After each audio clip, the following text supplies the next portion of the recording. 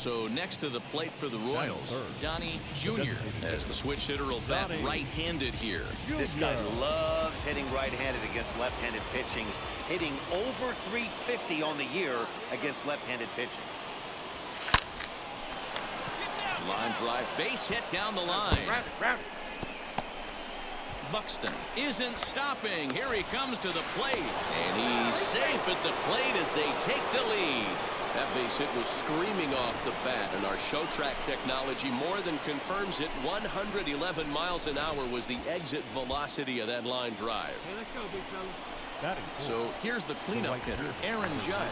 A great chance here for Kansas City to add on in just the first inning.